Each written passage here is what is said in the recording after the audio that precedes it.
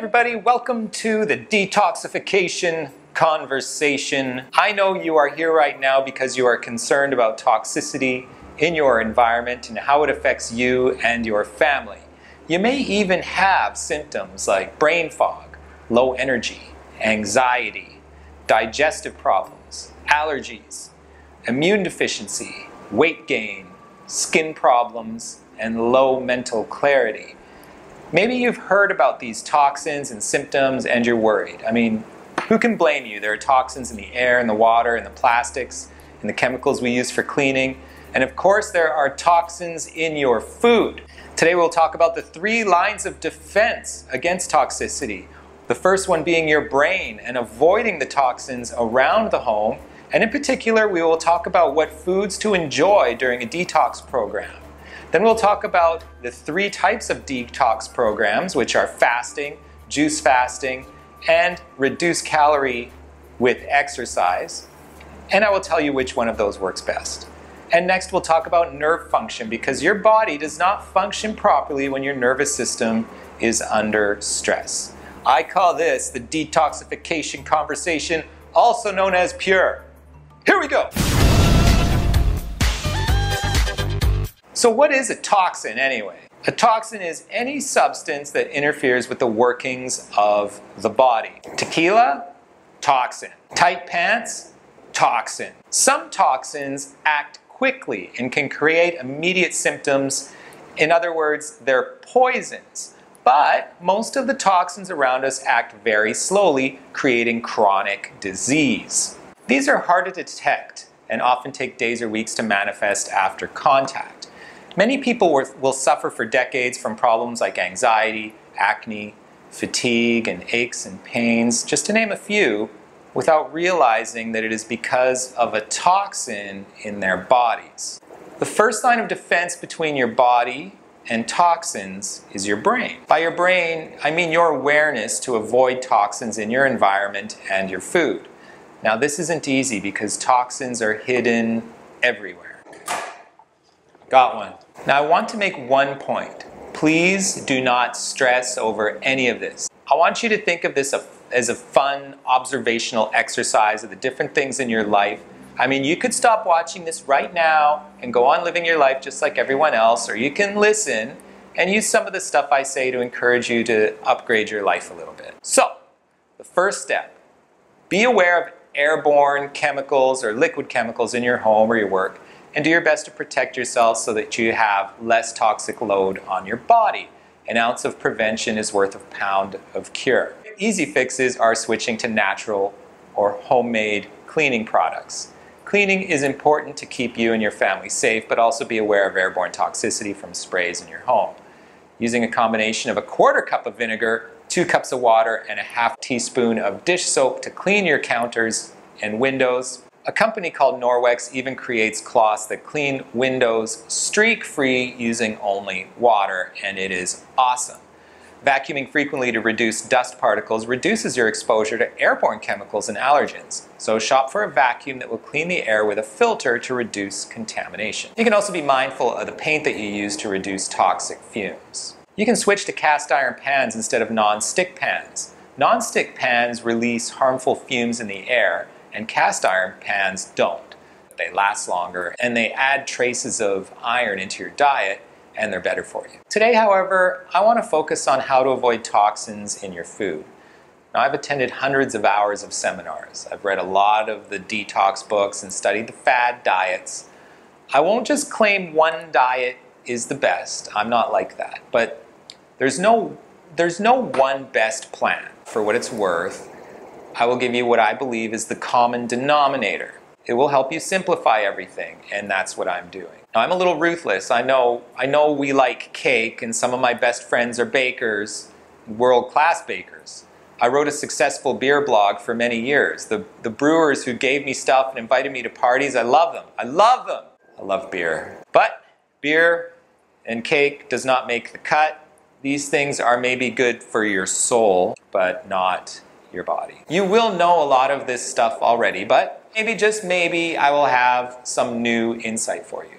I can tell you that with everything, there is one common denominator. The goal with food is this: It's simple. Avoid toxins and get all of your nutrients. Not calories, nutrients.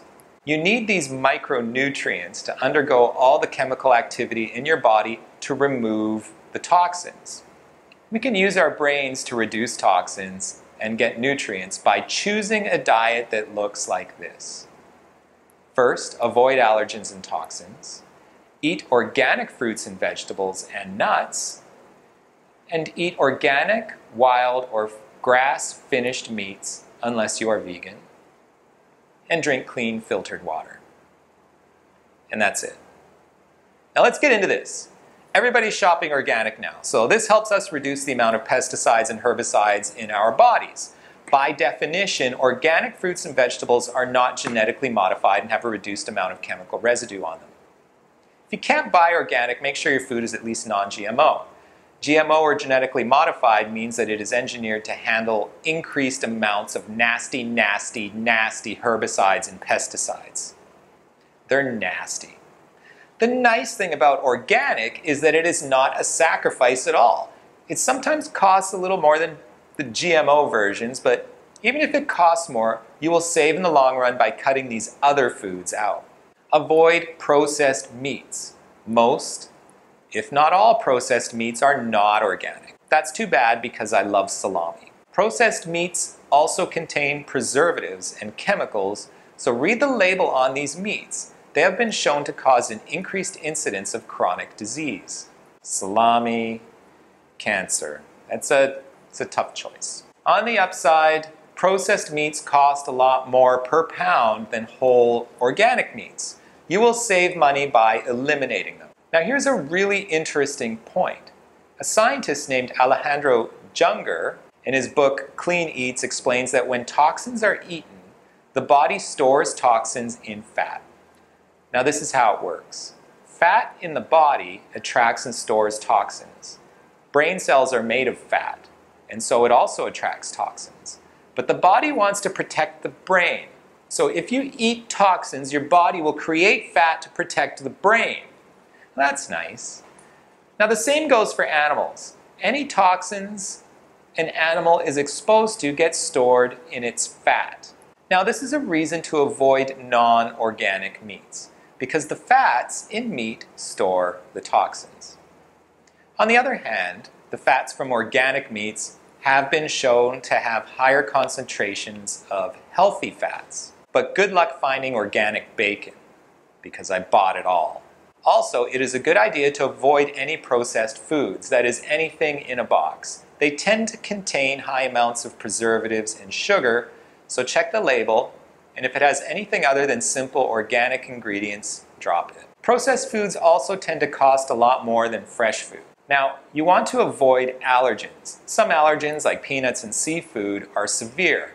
This goes without saying. But many typical allergens, like gluten, dairy, eggs, and soy, are extremely common, and people often have these allergies or sensitivities and do not know. They cause chronic health problems that people think are just part of their life. Things like eczema, psoriasis, acne, fatigue, just to name a few. If you have any allergy to these or other foods, then they're toxic to you and you need to remove them from your life. Forever. Avoid over-the-counter drugs like acetaminophen. Acetaminophen is toxic to the liver and uses the same detox pathways used to remove alcohol. Acetaminophen, beer. Acetaminophen, beer. Beer wins. Avoid anything that contains processed sugar. There is high fructose corn syrup in pop, which is twice as sweet as sugar. You see, people are geniuses. They extract the sugar from things like corn and beets and coconuts and you name it. And there is a little sugar in just about every natural food. And my view is this. Fruits and vegetables contain micronutrients that we need to perform our everyday activities. And so we evolved to like the taste of these foods. It's like God put a little reward in things that are good for us. Now we kind of messed it up though. As humans, we extracted the sugar, first from sugarcane, then beets, and then corn, and other things. and we decided to eat the reward without the nutrients. We call these empty calories. When you have processed sugar, you're not balanced. You're prone to chronic disease, and it's really bad. So avoid processed sugar. Dr. David Perlmutter calls it the most ubiquitous and urgent toxin. Dr. Mark Hyman says it is a drug like alcohol and should be treated like it. The maximum daily intake for children for sugar is about 10 grams, which is like one of those little Halloween candies. That's crazy. Sugar causes diabetes, tooth decay, heart disease, obesity, liver dysfunction. Kids are getting fatty liver and need transplants. Causes brain dysfunction, dementia. It inhibits mitochondrial function. It increases inflammation and increases free radicals, and it causes temporary joy. The answer is not to use artificial sweeteners. Avoid aspartame. Artificial sweeteners are so sweet that they make people crave more sugar. It is like throwing gas on a fire. I'm out. So, what are we supposed to eat?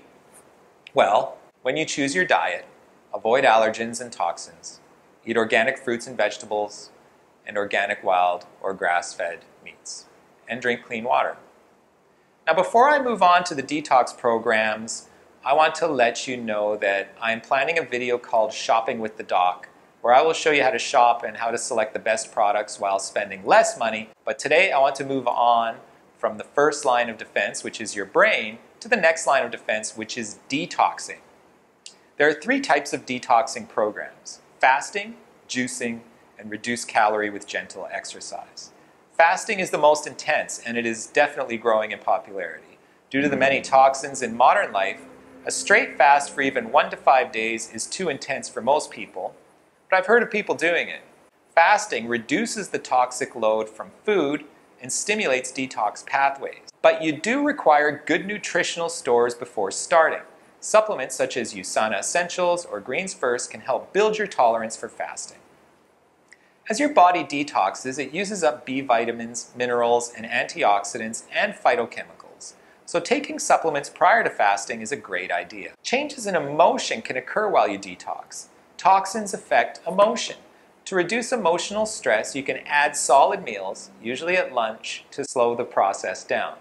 This intermittent fasting helps you build an emotional and physical tolerance to having reduced sugars in your body. Straight fasting can create what's called a healing crisis. This is not good. You may be asking too much of your body if you get symptoms of a healing crisis, such as gastrointestinal pain, anxiety, headaches, sleep disturbances, and pain. This is an acute stage of dysfunction, and it is not good. But cravings are normal. Luckily, they usually only last about 20 minutes. So what I would encourage is to have a long enough period where you have cravings. They may occur at your usual breakfast time or snack time, and to learn to overcome them. It usually only takes about 20 minutes, but this strengthens you mentally as well as your physiology. The irony is we tend to crave things that are toxic to us. The obvious things are caffeine and alcohol and sugar, but even people with gluten allergies crave gluten. So it is important to give thought to what foods are right for you and which ones are controlling you. Now, we've taught ourselves that being hungry is an excuse or a reason to be grumpy or emotional or anxious, but is it really? Modern life has too much emotional toxicity, and this is topic enough for another video, but with regards to fasting, you can imagine, and if you've ever fasted before, then you know firsthand that it is as much an emotional journey as it is a physical one. The old idea of 6 small meals per day, really that did nothing more than appease our frequent cravings for sugars and other substances that are toxic to us. Emotional toxicity due to mental stress is also real and creates difficulty with your ability to detoxify. I want to imagine now that you get home from work, you've had a hard day. What do you reach for when you get home? What's the first thing that pops into your mind? Now, what if you're tired and you can't get out of bed in the morning? What do you think of to get out of bed? If your answers are a drink and a coffee, respectively, I hope, then I am not judging, but you can see the relationship between emotions and mental stress and introducing toxins into your life. Now, a fast helps you break your automatic habits. helps you become more aware, and helps you take control of and change your life the way that you want. Now, nutrient-supported detox has been shown to be safer, more comfortable, and more successful than straight fasting. You need these micronutrients to undergo all the chemical activity in your body to remove the toxins. 1- and 3-day juice detox programs are available at Spud.ca. I've provided a coupon code for you, or you can juice at home. I will definitely provide more content on another day on juicing at home, including the type of juicer and different recipes. Juicing allows you to extract more micronutrients from the fruits and vegetables, and you are able to drink more micronutrients because juicing removes the fiber. The nice thing about smoothies is you get the fiber. Smoothies are as good as juicing but have more fiber, and this means fewer micronutrients per glass. If you want to feel full, drink smoothies. If you want more micronutrients, then drink juice. Greens mixes such as Greens First, my favorite, and organic greens and reds from Douglas Labs and others are available on my online Fullscript shop. Greens First gives you the nutrients you need that are extracted from 15 servings of organic fruits and vegetables to help you get through the detox process. You need these micronutrients to undergo all the chemical activity in your body to remove the toxins. Supplementing makes it all so much easier and more comfortable. So we have 2 types of detox programs: fasting of different durations, either mornings or 1 to 3 days, and juicing, where you're drinking juice at different parts throughout the day. And really, this is kind of just a gentle form of fasting, isn't it? But the last type is reduced calorie with gentle exercise. In a Mark Hyman study of 600 people, reduced calorie detoxing for 10 days has been shown to create a decrease of 62% of all symptoms from all diseases. Created a 2-inch decrease in waist size, gave people increased energy, it decreased joint pain, it decreased the incidence of FLC syndrome, which is feel like crap syndrome, and there is a strong rationale that the first step in every health process should be to detox. Nutrient-supported fasting is very popular now. People will do an intermittent fast until about noon. They will then eat an organic meal at lunchtime and supplement with something like USANA Cell Essentials or Greens First to get their micronutrients. Then they'll eat an early dinner of organic food and drink bottled water throughout the day. Combine this with gentle aerobic exercise, which stimulates the NRF2 pathways to stimulate the antioxidant response. It's really a neat combination of all the above. Now I have one question, the last big question. If you're taking nutrients and you're not getting nerve supply to your liver and your gallbladder and your bowels, do you think those nutrients will work properly? Do you think you will detoxify properly? If daily stress and misalignment are putting stress on your nervous system, will you function at 100%? What are your thoughts? It is so important to have a chiropractor that is checking your spine for subluxation regularly so that your body is functioning properly during your detox programs and all the time.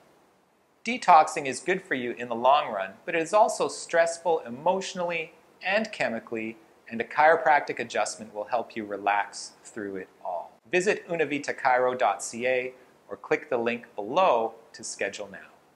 In the near future, I will be providing more content on juicing, including 1- and 3-day juice kits from local juice companies, how to make smoothies, how to make the Greens First Power Smoothie, and I have another mastermind video called Bang Head Here, 6 Ways to Reduce Emotional Stress. And as I mentioned earlier, a mastermind video called Shopping with the Doc. I'm Dr. Barone. Have a great day, and may your God go with you.